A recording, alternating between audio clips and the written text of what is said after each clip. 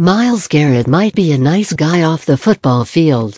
The Texas A&M defensive end can be as mean and nasty as anyone else whose dream job is dragging pretty boy quarterbacks through the mud. And the imposing 6'4", 272-pound Garrett intends to spend next season taking his new job quite seriously. Some NFL team will learn to appreciate the refreshing candor coming from the early frontrunner to be the first overall pick in the April draft. Garrett looks like a prototypical pass rusher, big, fast, strong, a quick first step and incredibly productive in one of America's toughest football conferences. But what makes Garrett particularly attractive to NFL scouts is his position. These days, the only players who seem to be prized more than franchise quarterbacks are the ones hitting them.